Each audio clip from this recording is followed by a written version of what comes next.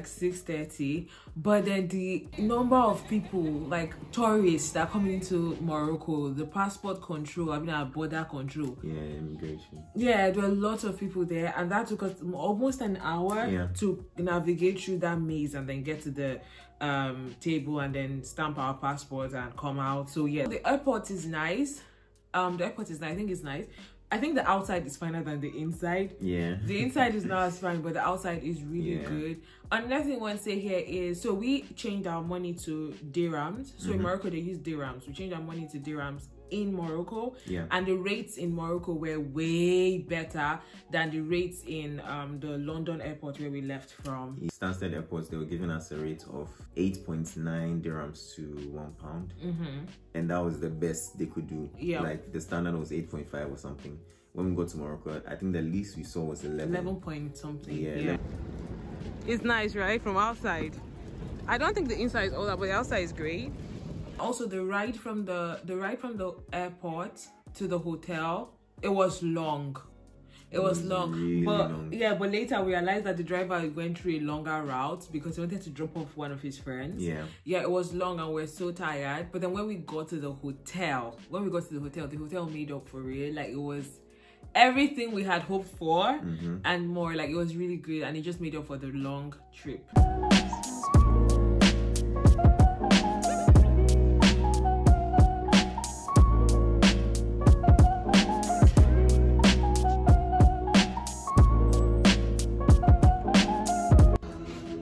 Oh, I'm sorry. This is beautiful. Oh my, you guys, this hotel is sick. Look at our room. Wow. Look at our room. We just arrived. Look at Jesus. This is beautiful. Or I'll give a proper tour in the morning. Oh my God. Look at the toilet. Look at the toilet. See the fixtures. And look at here, that wall is now blue. Yeah, it's really like Morocco. See, the wall is like no color. Wow, Jason, this is amazing.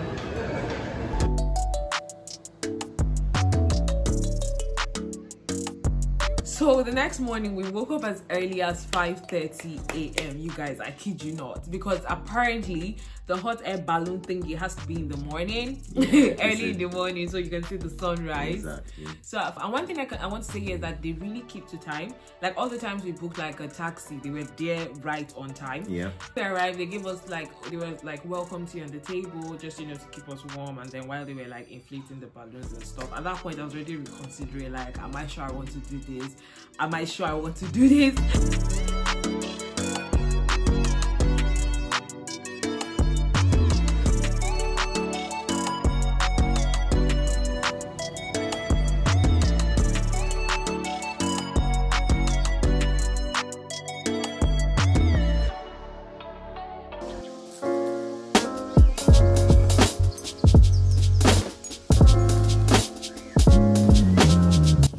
So yeah, finally we go on the hot air balloon and we took off.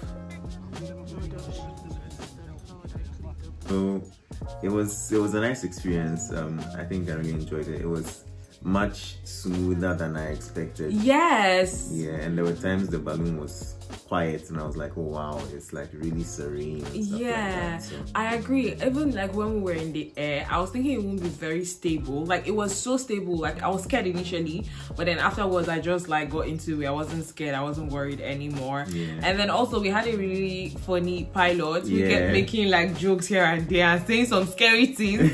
But the guy was really cool, and they made the whole experience nice as well.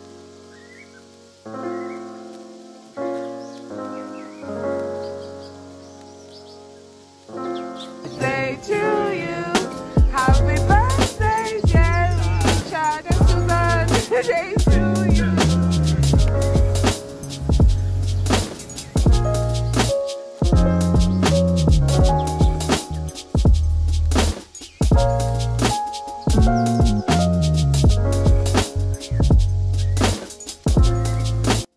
So if I were to rate the whole air balloon experience out of 10, I'll give it an 8. I think the same. Yeah. 8 because it's not as exciting as you would expect, but yes, it's still an experience. It's a joy to go on it. It's a very nice experience, actually. Yeah, and it's something like we've done it. Like we have the experience now. It's not yet, definitely, it's not as exciting. Like when you're in the air, after a while you get tired because like you're just looking at the same thing, looking at the same thing. But yeah, it was good. It was good. I think maybe because it's Morocco as well, so like the landscape. Yeah, the landscape is boring. Yeah. The landscape, just seeing dry trees and shrubs everywhere. Nothing day where you go see. I mean, there's a mountain hill range that we saw where the sun was coming. It's just shrubs and dry things to be seen on the ground. So, anyway.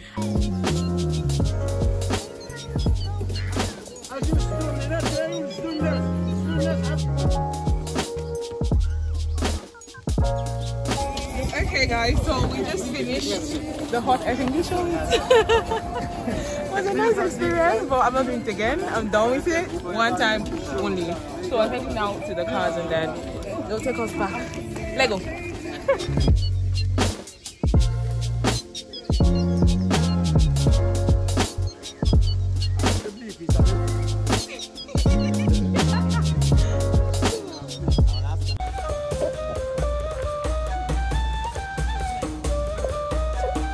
They took us for Moroccan breakfast. Yeah, and let me just breakfast. Berber breakfast. That's what they call it. And let me just put it here: Moroccan people like sweet things. I can't explain how sweet everything is. The pancakes we had at the hotel, super sweet. The Berber breakfast, super sweet. The tea that they gave us, the tea that the guy made, super sweet. So they like sugary things, like they like sweet things a lot.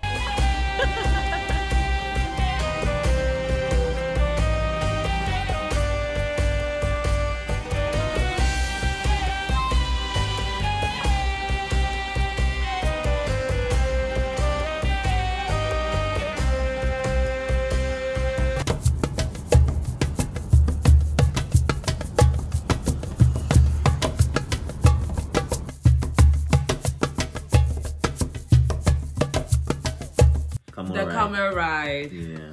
I don't know. I don't like camels. You don't like camels? I don't like camels. I mean, after this, I'm realizing I don't like camels. Really? Why? They seem very rugged. Yeah, I think they're aggressive. They don't send your papa, and also like they just pee on at will, poo at will. Like they can just walk and be peeing and be shitting. I'm like, wow. Yeah. Wow. For me, I think I enjoyed the camel ride. The only thing is that after a while my thighs were hurting because like it's wide, like the camel to sit on it. But I enjoyed it. When it started moving, it takes a while to get used to the motion, the way it moves. But once you do that, it's fine. How would you rate that out of 10? Camel ride, I think 6.5, 7. Yeah, I think same. Mine is 7. I think it's 7 out of 10. It was good. It was good. That's just what I'll say. It was good. Yeah, it was good. Right. Okay. I don't think I can ride a camel by myself. Yeah, definitely not.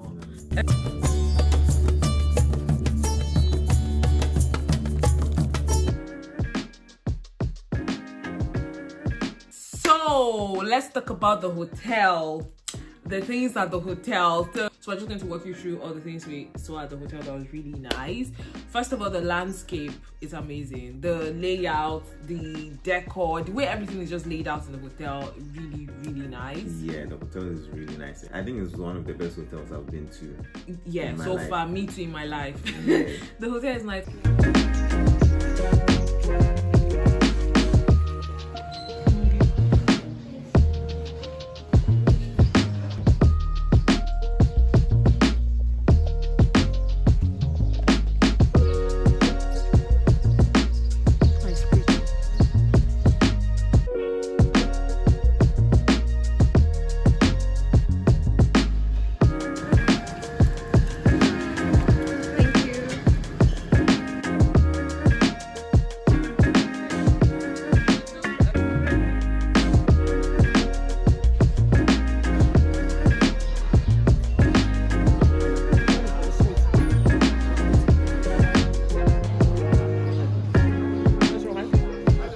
have like a different sections. So they have a big pool, and the pool is for everybody. Then they have a children pool. And one thing I like about the hotel is like they are family focused. They have lots of engagements for the children. They even have a children's club where children can go a building and play games there.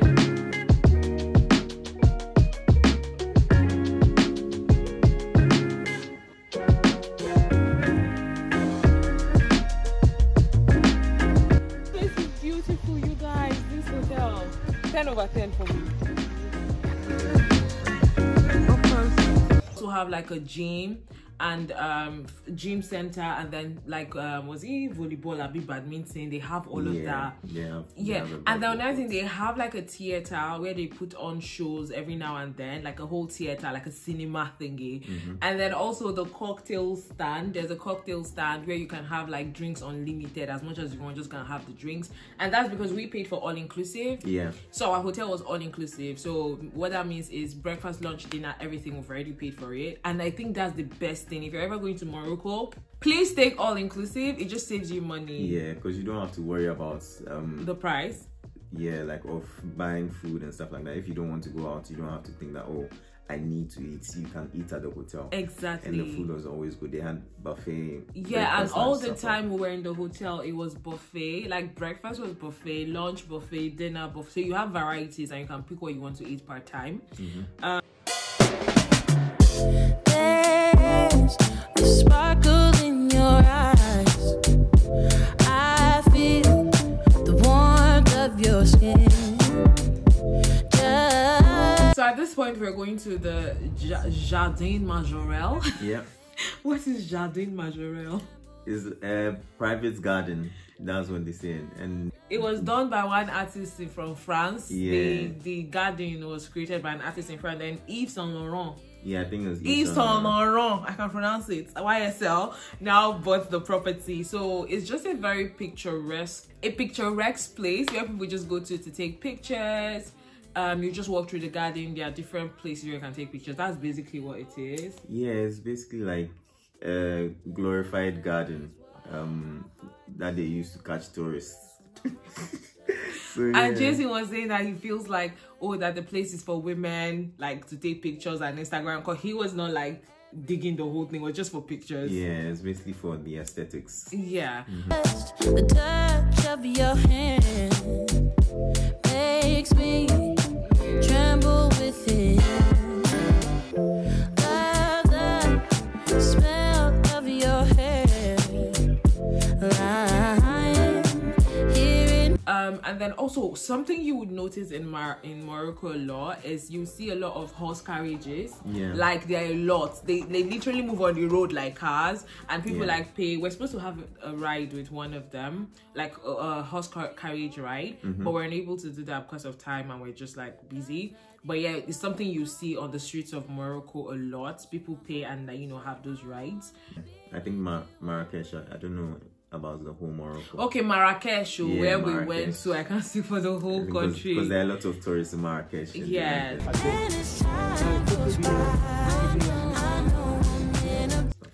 And then let me just say this here. So I got henna done, and you guys don't be like me. Please get your henna in the city center. They took me to an enclosed place, and I paid enclosed place price. I paid like triple or double. Was it triple or double? Usually triple the price I would have paid. After we beat down the price. Yes, exactly. They told us the price was 300 dirhams. We beat it down to 150. I paid 150 for one hand, which is absolute nonsense. I paid 150 for one hand of what's it called, henna, and then in the city center they do it for 50 dirhams for one hand. I think it's even for the two. I'm not even sure if I didn't ask, but like it's 50 dirhams. So if you're ever in Morocco, make your henna in the city center. Don't allow anybody bubble you or take you anywhere.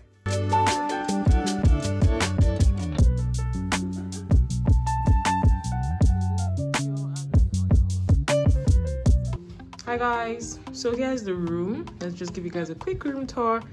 Absolutely love the decor. Absolutely 100% love it. Over here there's a chair right next to the bed and a mirror, full-length mirror right here, and the telly is there, like wardrobe drawer, more like drawer space. and then a safe and a fridge. Yep, there's a fridge right there, and this is like the wardrobe. Just slides, and then you can put your clothes here. But to just put your bags right here is the bedroom. Our stuff is already all over the place, but this is what the mirror looks like. I love that they have like a makeup mirror as well. Yep, really love it. So it's like blue and what I call it a shade of brown. That's the shower there. You go in from here. Okay, so now we'll be going to the spa to have a massage. In the hotel here, there's an in-house spa.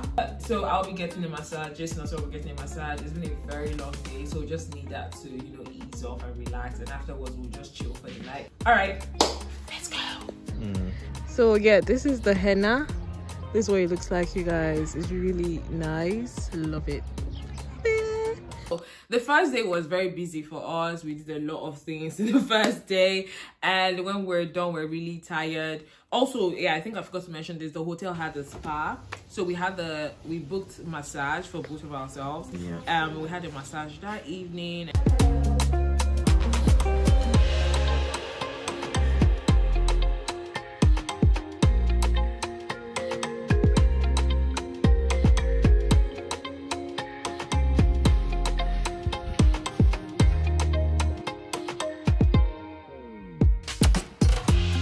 Afterwards, we just like chilled and then had dinner. Yeah, and that was it for the first day. Super busy, super exhausted, but it was fun as well. Yeah.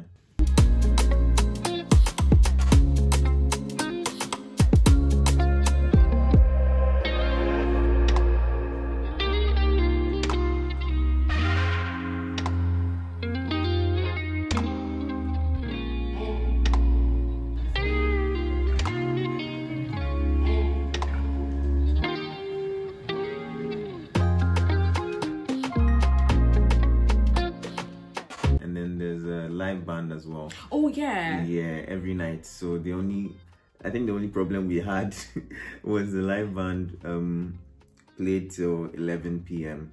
So yes, so and we could hear the live band from our room, which was annoying some nights. But when you sit there and you're playing the music, it's cool. It's just it's a good way to just chill for the evening. Yeah. All right. See you in the next video. See ya. Bye.